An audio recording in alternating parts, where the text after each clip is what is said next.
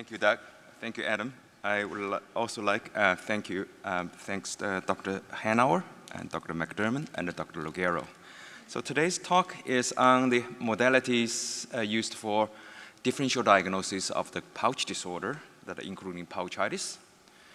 So I classified this pouch disorder into the 5 main categories: surgical mechanical complications, and inflammatory complications, and functional, neoplastic, and systemic metabolic complications.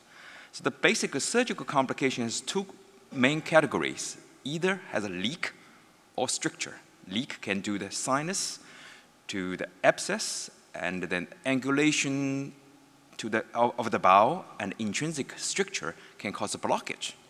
And the inflammatory type is the main representative is the pouchitis, and also colitis and Crohn's disease of the pouch.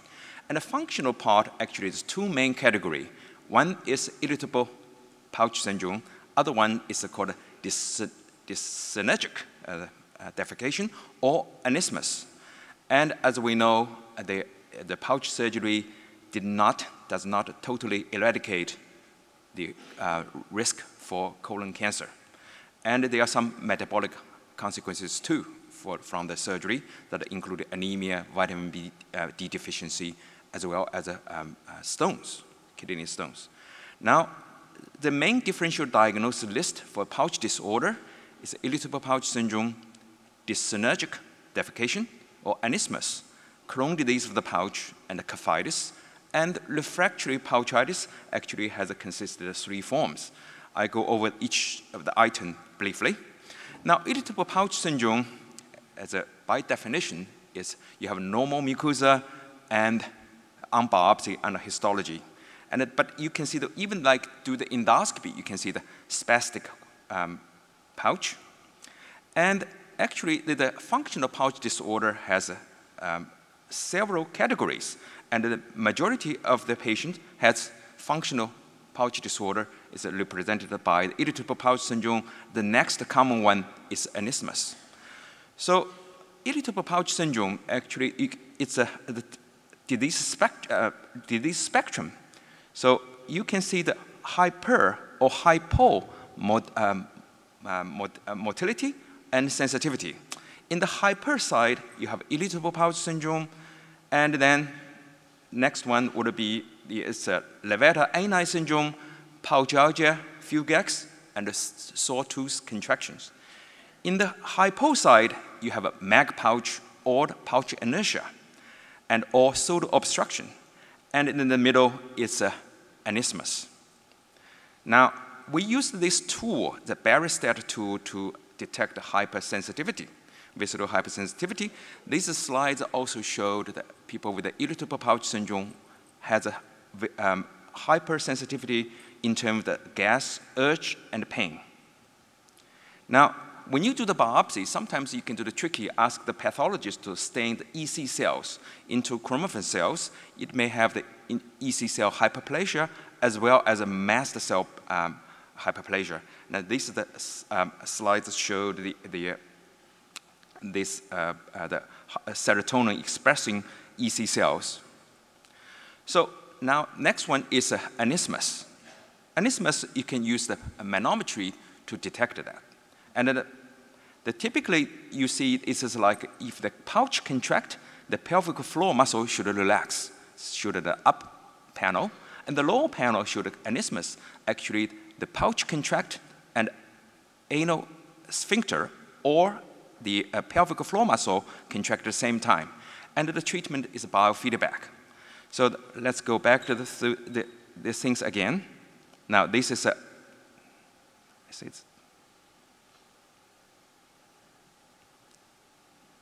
this is the dyssynergic defecation.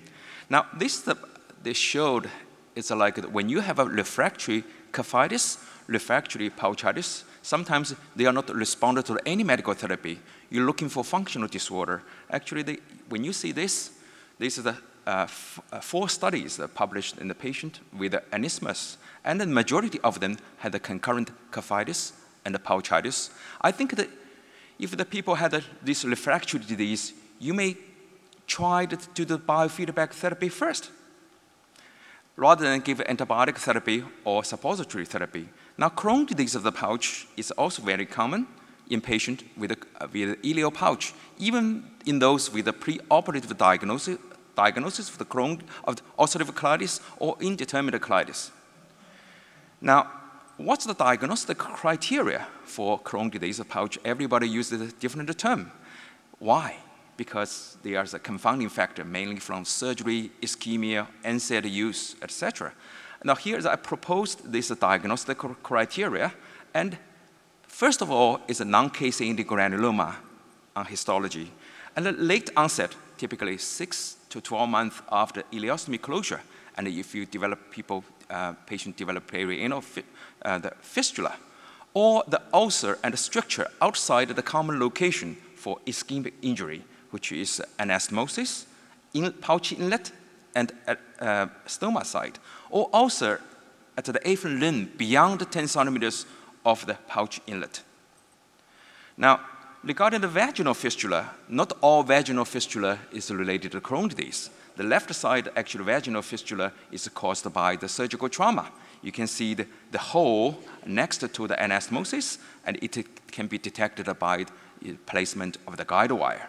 But the mucosa around the orifice of this trauma is clean. And the right side of the panel, you can see the fistula opening at the dentate line, the anterior wall of the dentate line. The anal canal is clean. This can be related to the cryptoglandular fistula, or the short term is the anal gland infection. Now, in the middle, you have the granular tissues, granular mucosa, and then the fistula opening at the middle of the canal, the anal canal. This is related to Crohn's disease. Sometimes you use the biologic agent as a diagnostic trial to differentiate these three conditions. Now, colitis. Colitis is we used to think colitis is a residual ulcerative colitis, but this is the classic colitis. There's other forms. So the other form that can be the part of the ischemic changes, that including colitis and distal pouchitis, and can be part of the Crohn's disease, or is an important one, it is from the anterior pouch prolapse. So if you don't see the diffuse inflammation, circumferential inflammation, this is the classic form of the residual ulcerative colitis. If you will see the inflammation only in the anterior wall of the cuff, think about a prolapse. And this is a concurrent disease with from the ischemia, distal pouchitis and colitis. The next one, it is the classic one from the prolapse. You can see the inflammation only located in the anterior wall, which is 4 or 5 o'clock. The position when you put the patient in left lateral position, and then you can see this is the anterior wall inflammation, but the other part of the cuff is normal. This is related to prolapse. So not all colitis is related to residual ulcerative colitis. It can be related to mechanical problems. So regarding the refractory pouchitis, you typically will say it's a refractory antibiotic therapy, and some of them are also refractory to even steroid therapy. Now, you classified into 3 main categories: microbiota associated, autoimmune associated, or ischemia associated. So now, when you see the disease pattern of the pouchitis, you can see the trend. The people with the FAP hardly had a pouchitis. And then you can have an infrequent flare-up, we call episodic pouchitis, and some of the patients had frequent flare-ups. It required frequent antibiotic therapy or even maintenance therapy with antibiotic or probiotics. Now, if the patient had developed a pouchitis immediately after stoma closure, you always keep in mind is any mechanical issues or surgery-related issues. And then we noticed in the last few years, some of the patients can maintain the pouch very well and then slowly develop the pouchitis, and we found out probably the risk factor is weight gain, especially in those male patients. Now, it's important to document the degree of inflammation when you do the pouch endoscopy, but it is also important, even more important, to document the distribution of the pouch inflammation. The classic, we call microbiota-associated pouchitis, the inflammation localized or limited to the pouch body. And upper part of the small bowel, or the proximal to the inlet of the pouch, we call the Inflammatory was normal. Now, if you have autoimmune or immune-mediated pouchitis, because it's a systemic factor, and the pouch inflammation can be extended into the small bowel or Inflammatory, the diffuse inflammation in the small bowel and pouch body with a wide open pouch inlet, and the mucosal pattern of the small bowel inflammation and the pouch body inflammation are similar. So classic example is a PSC-associated enteritis and pouchitis. You can see the left panel is a diffuse inflammation of the Inflammatory, and the right side, it is a diffuse inflammation of the pouch. In the middle is a pouch inlet. I compare lower panel, which is the patient with a diffuse ulcerative colitis, with a back wall ciliitis, and a fish mouth type of ileocecal valve. Now, some of the patients who have the refractory pouchitis, you may request your pathologist to say, do the IgG4 stain. If the mucosa loaded with the IgG4 expressing plasma cell, then those patients we may relate it to the IgG4 plasma cell infiltration, and then they may benefit from steroid therapy rather than antibiotic therapy. And some of the patients had the feature of the always like, almost like a GVHD-like. You can see the excessive number of the apoptosis body in the mucosal biopsy, and those patients may also benefit for anti-inflammatory or immunosuppressive medications. Now there are some overlap. You can overlap with the extraintestinal manifestation, with the PSC, with the IgG4, with antimicrosomal antibody positive or ANA positive, or you can have a concurrent autoimmune disorder too. So these were labeled as an immune-mediated disorder. Now, last segment is actually the new concept. I hope like there's some of the surgeons in the audience and agree with me, but it can be controversial. So I make the word said 80% of the chronic pouchitis in terms is technical. The microbiota may be a secondary factor. This is the big deal. So it started with, when we do the study with the people with a C. diff infection, we found a C. diff infection of the pouch, 80% or 75% are male. Why? Now, this is the mucosal pattern, the inflammatory pattern of a classic ischemia pouch. You can see the half of the pouch inflamed and the half of the pouch not inflamed with a sharp demarcation along the suture line. Now, this is an important study. You can see the cuff is inflamed, and then you push the scope through, and if you find the pouch also inflamed, but half the pouch inflamed, and the other half is normal. Now, the inflamed part typically at the Inflammatory, start with the Inflammatory of the J pouch body, and sparing the Inflammatory side. This is the classic, the ischemic pouch. Then we will do the retroflex. So again, when you do the pouch endoscopy report, please document the degree of inflammation as well as the distribution of inflammation. They will be very helpful. And those patients typically not respond to antibiotic therapy, even anti-inflammatory therapy.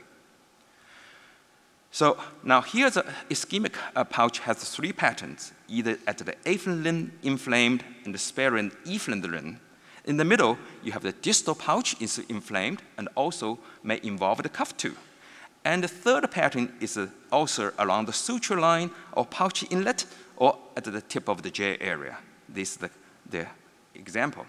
Now, we noticed also, this is the classic example, that since 2012, we have noticed the patient had gradually gained weight. And the majority of our patients in our pouch center, we do the pouch endoscopy every year.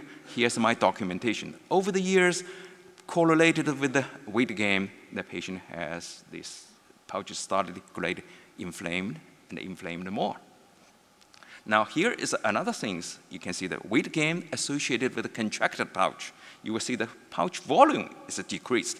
So this prompted us to do the series of the studies. We found that the last item, you can see the weight gain more than 15%. You have the 70% of the chance the patient had developed a pouch failure, more chance of developing pouch failure. resulting from either pouch anastomotic leak or chronic pouchitis. Now, why? This is like the slides I borrowed from Dr. Fazio. Is that sometimes, especially male obese patient, they always have most of the time, the surgeon may have the difficult to encounter the issue of the ridge. That means a mesentery is not longer enough to create the pouch and to the anastomosis without anastomotic tension. So now this is a J pouch and the S pouch. Sometimes I have with a hot, rich area, and you can do the S pouch. S pouch gives you advantage. You have less mesenteric tension, give you about 2 centimeters the advantage. So that leads to the frequency of the chronic pouchitis. Is a frequent pouchitis is like the J pouch is 13%, and S pouch, we almost never saw the chronic pouchitis, and the Cook pouch is 80%. So this is a risk factor of pouch failure. This is the slides, I didn't go through it.